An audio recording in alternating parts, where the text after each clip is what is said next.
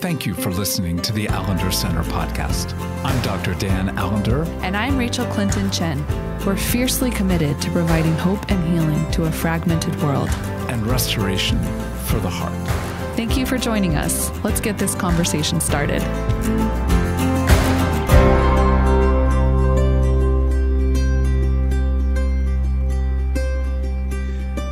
Well, Rachael, we are closer and closer to the infamous moments where we gather with our families for this succession of indulgence, football or whatever sport you watch, and a few statements likely around the table of what you're grateful for this year. So we're back into the frame of gratitude. But we're going to focus here on your family of origin and how now do we fully enter into this intersection of grief and gratitude with regard to our family of origin? Let's just say it's not easy.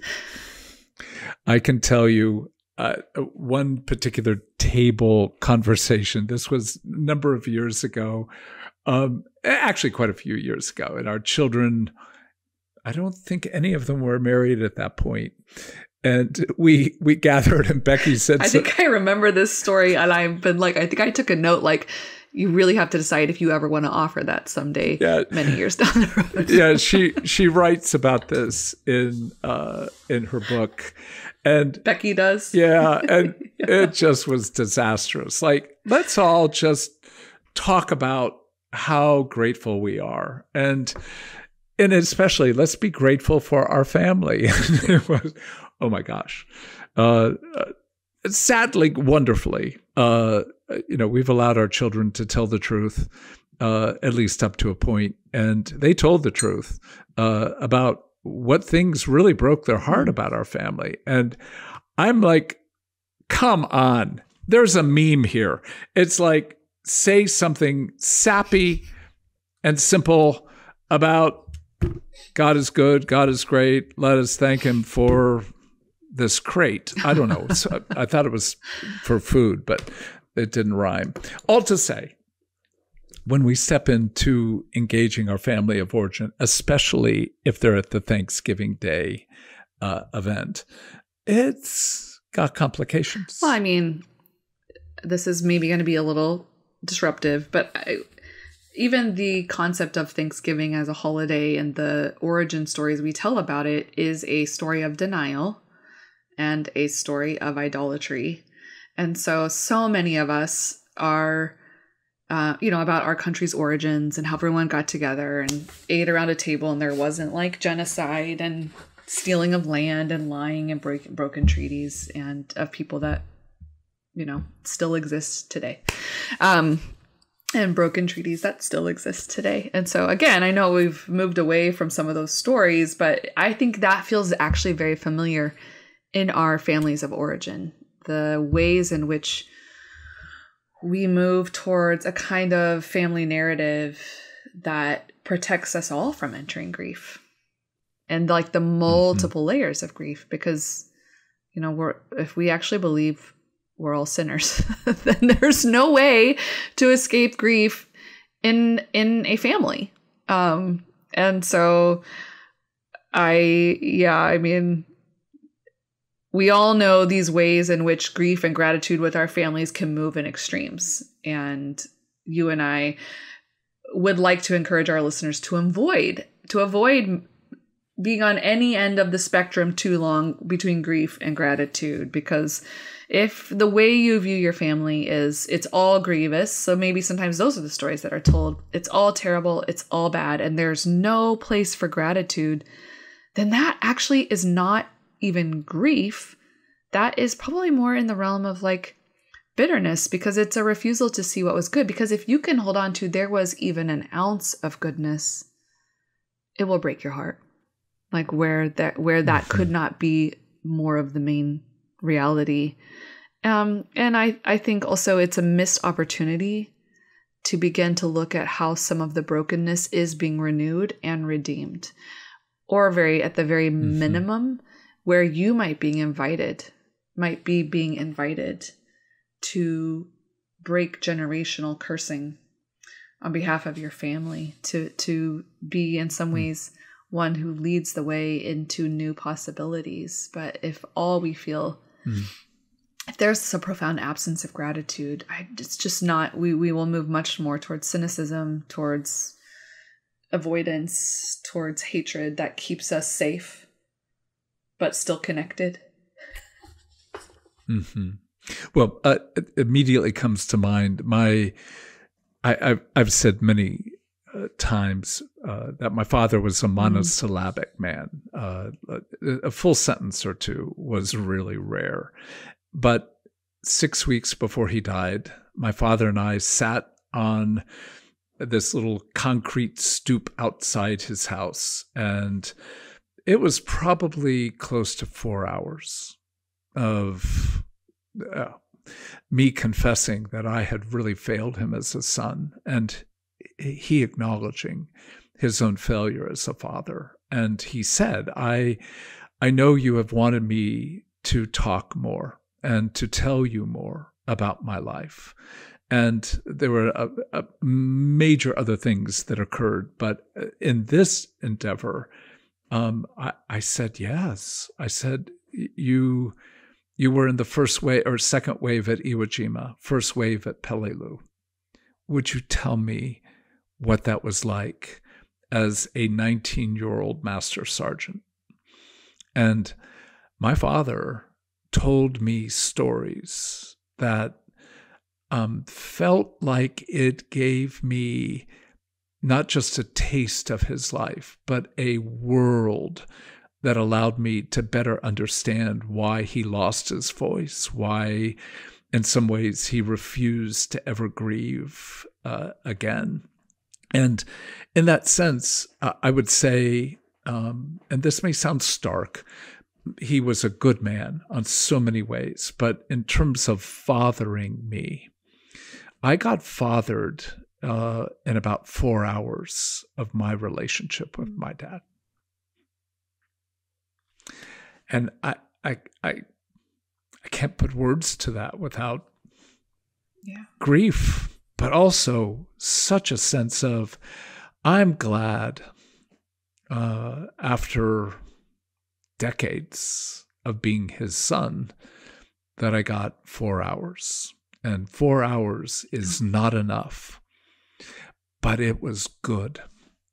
And so to hold that interplay of, oh my gosh, there will be a day that I believe he will father me, and I will be, in one sense, free to be fathered. But that day only has the small 4 grapes of taste when the banquet that I desired. And he actually set the possibility that it really could have occurred before. So there was grief and anger, but also a deep, deep sense of, oh, this is good to have. So I think it's so important to underscore.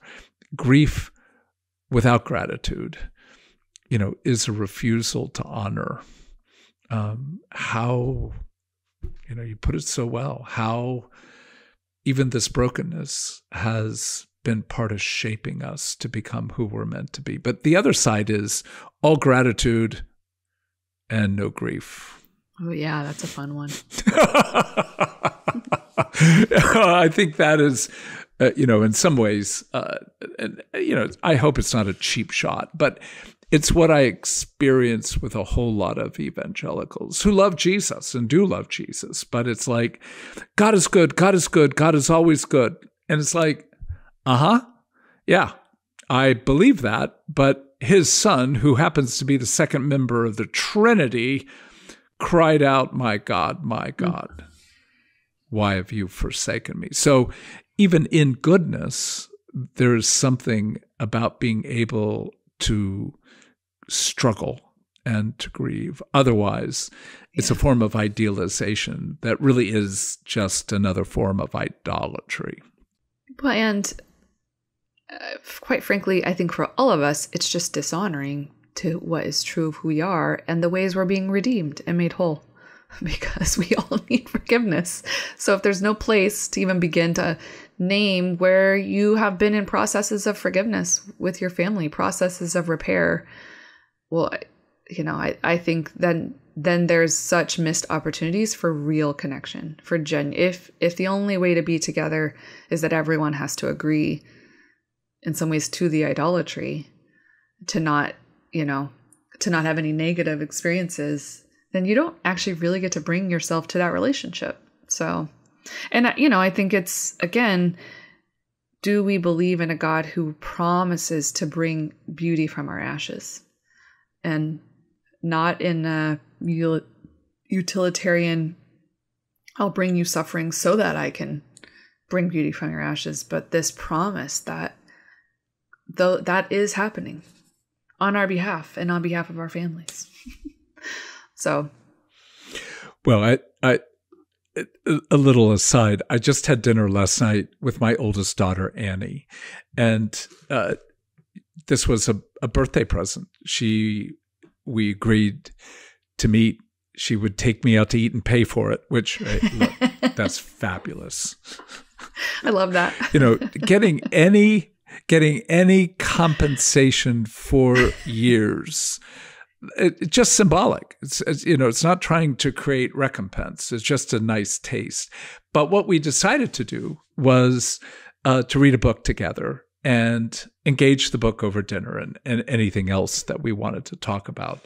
And she said, I want the first book to be your new book, Redeeming Heartache. And darn it, she read the book. I didn't think she would, but there are a number of stories that I tell in the book that apparently she's not heard before. And she brought up particularly one of me being humiliated in fourth grade with a pair of Madras shorts, blah, blah, blah. And she goes, I started thinking about you as a fourth grader. And I about lost it. Like, just that sentence alone of, I thought about you, Dad, as a fourth grader. And I started tearing up immediately. And she goes, do you want me to say more, or are you worried about weeping at this dinner? I'm like, come on, girl. I mean, yeah, sure. So stepping into the idea that, how do we look at our own parents and family of origin without doing the two, grief without gratitude, gratitude without grief? I think we have to begin with the reality that our parents are sinners, just like at least I am. But that intersection of lust and anger got played out in some form. We don't excuse sin. The only framework for dealing with sin is forgiveness. But we also can't forgive what we don't name. And so, our parents ate us. That's the notion of lust. It's not just sexual. In fact, primarily, it's any desire that's gone mad. And that sense of lust is always a form of idolatry. I'm filling myself with something of what you can offer me. And anger is a vengeance to make someone pay for having disappointed or failed to satisfy in the way that I demand. So in that sense, Jesus ups the ante with regard to our family to say, oh yeah, you were born into a family of adulterers and murderers. So have a good Thanksgiving. Oh man, that's really true, isn't it? That Jesus really does say that and understand this part of our reality. So how do we then begin to, understand this relationship between grief and gratitude as it's connected in many ways to, as you're saying, like our family of origin, and to the brokenness in our family of origin? Yeah, I'm waiting for you to answer. Let's go back to the story with That's Annie, hilarious. because that was really sweet. Yeah, it really was. But when one of the things she said was, you spent, at least in this story, a lot of time being humiliated. But then she said, but your mom was absorptive. So how, you've been humiliated, but you were fodder for her emptiness. And how did you live? And I looked at her and I said, Annie, come on, girl. She goes, well, you are somewhat adversarial. Somewhat. You're not terribly afraid of conflict. I am, but it doesn't look that way. And you've been a being who's taken a lot of risks. And she was brilliant when she said, "This is the way you kept your mother away." That. First of all, that she's thinking about me as a fourth grader, and then she's able to articulate, yeah, I can see patterns today that have come out of the broken milieu of a very lustful woman who devoured you, and a father who in some ways was too afraid to wreak revenge, but did take revenge by a form of absence. But as we kept talking, it's not like, oh, but let's look for the silver lining.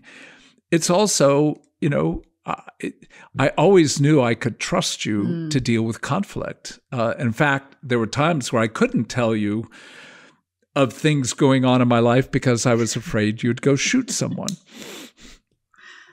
Well, that's another side of the failure. But I think if we begin to, again, go back to these categories of, you are broken and you are beautiful. And it isn't two separable realities that you can easily distinguish. It's that in so many ways, you've got so much to be grateful for, even in the failure of lust and anger. Because in so many ways, that was the soil that you came out of, that's both, as your parents, broken and beautiful, so are you broken and beautiful. And we can grieve the brokenness because it will one day be fully restored. But do you have a place to bless, which is the word gratitude? Are you grateful for who you became in that soil? And yes, it's complex, and it's not one or the other. It's, in some sense, grief and laughter virtually in one fell swoop. Yeah, so when we're talking about this brokenness and beauty and places where grief and gratitude, is intersecting in our family of origin, and thinking in particular around how we make sense of the harm we've experienced in our families. You've brought up these categories of lust and anger. You've named lust, to help us get beyond kind of where we go with it right away, as this sense of absorption being used. You've named anger as this reality of vengeance and punishment, right? So how do we begin to get into the soil and grieve the harm that's happened, and begin to name with more particularity the gratitude we can have for one, though that brokenness is made beautiful, is made new, how it actually does give us tremendous gifts in this world.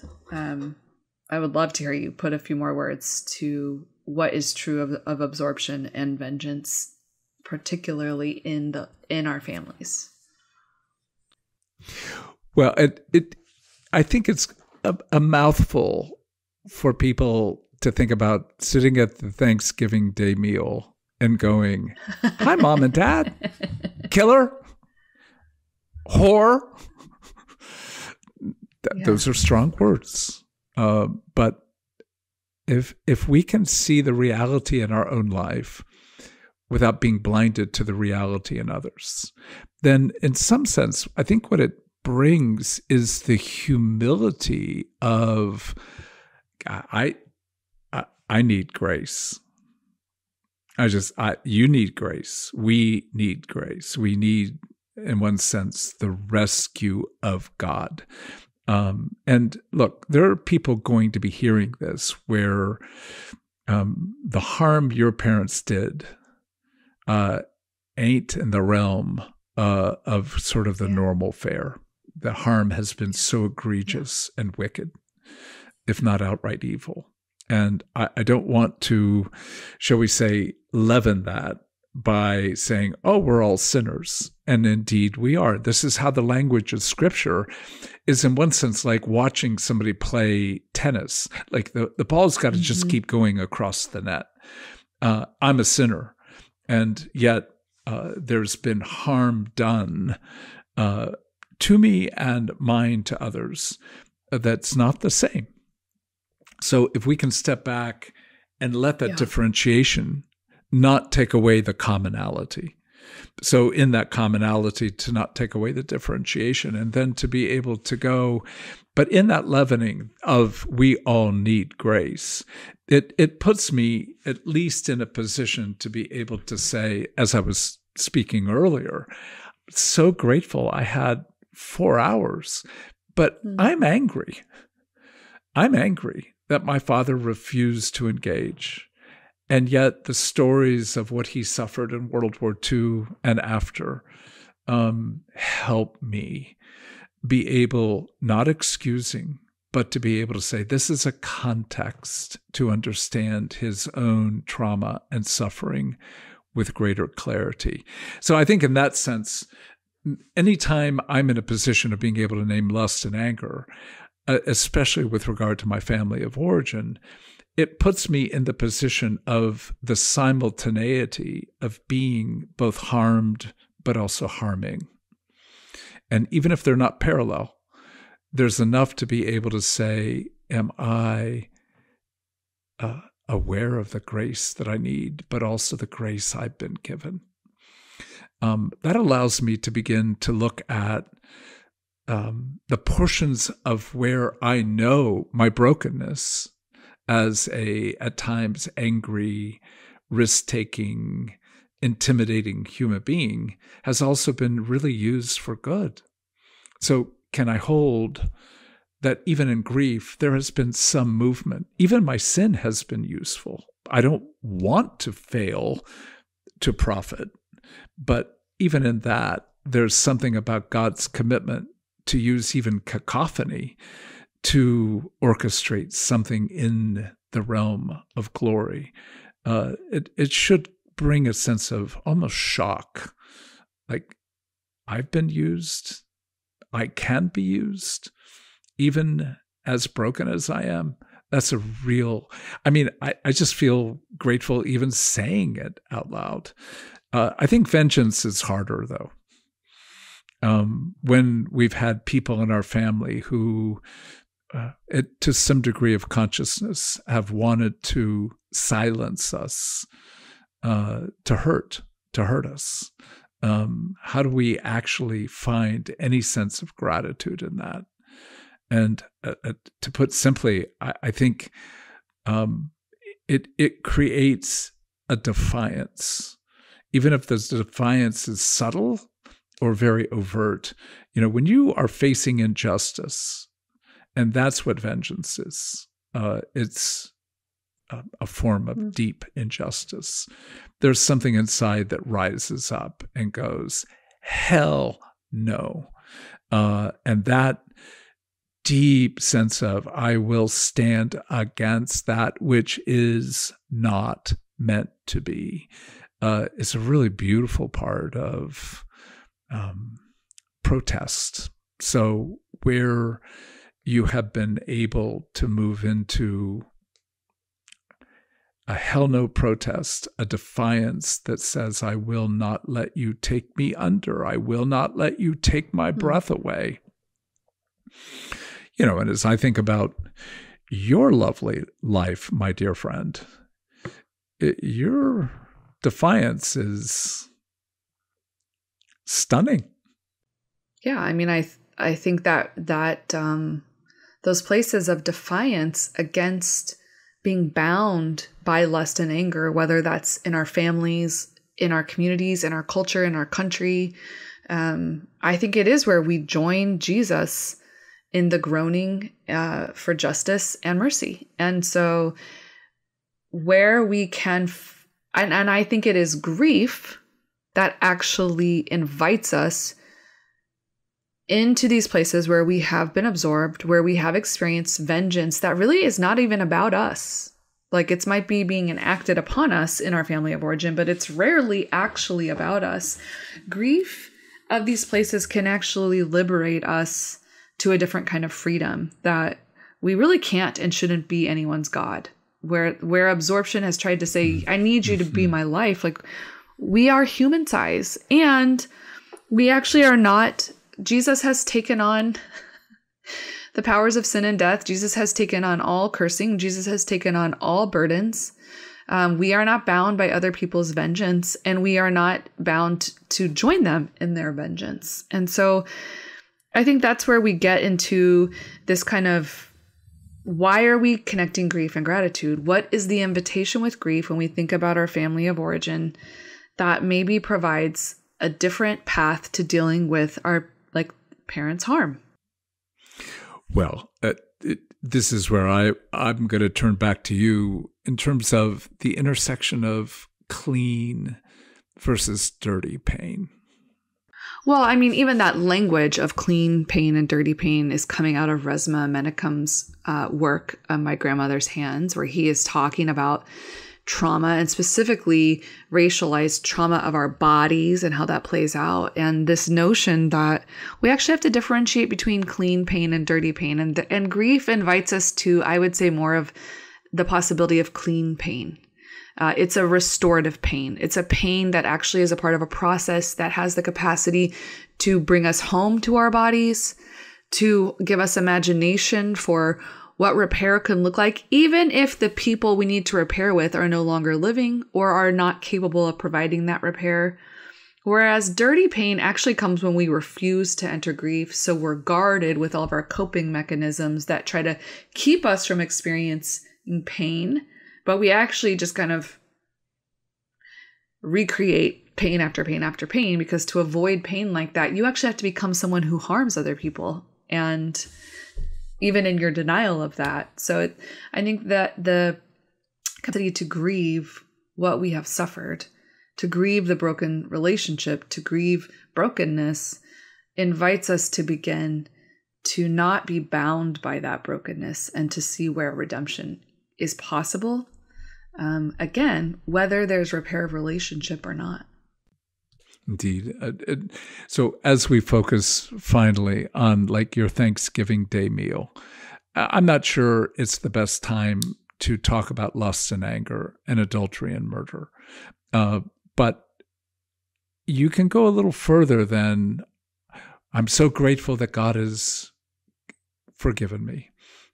It might be a sentence like, I'm so grateful, as our family knows, I can be fearful and make a lot of demands. And I'm grateful not only to God, but I'm grateful to you, family, for not only knowing that, but engaging that with me. I want to be a better man. So our hope for you with regard to this is like a sentence, maybe two, that allows you to enter into this really remarkable ritual of holding Thanksgiving as the gift of being able to own the goodness of what we have been given and the goodness of whom we're with. Can we indeed find a way to bring the reality of grief into a conversation, into public statements around the table, in a way that people can now begin to go, what? What? What did he say? That would be a remarkable turkey for people to eat. May it be so.